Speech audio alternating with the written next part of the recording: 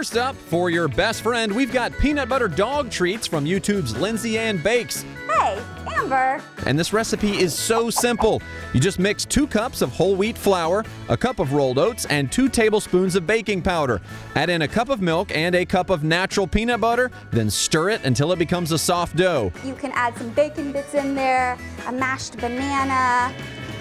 If you want to have a nice shiny coat on your pooch, you can add an egg or 2 in there. Roll it, or should we say roll it over, until it's about 1/2 inch thick. Should we start cutting out some shapes? Bake it at 350 degrees for about 8 minutes and get ready for some serious tail wagging. They're so cute. Is it good, Amby?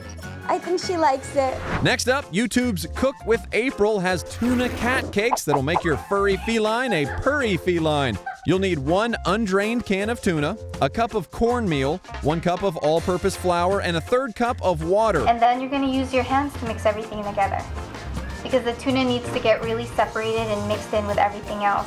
Roll your dough and bake the cat cakes at 350 degrees for 15 to 20 minutes. Come on, kitties.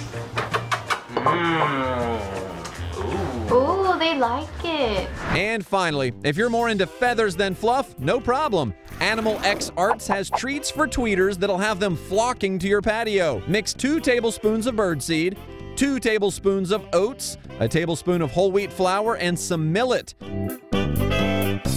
Add a tablespoon of honey until it becomes workable, then roll the mixture into beak-sized balls and bake it for 30 minutes at 350 degrees. These will have the whole neighborhood chirping. Cravables for critters, that's 3 easy DIY animal goodies on your hashtag Tuesday Treats.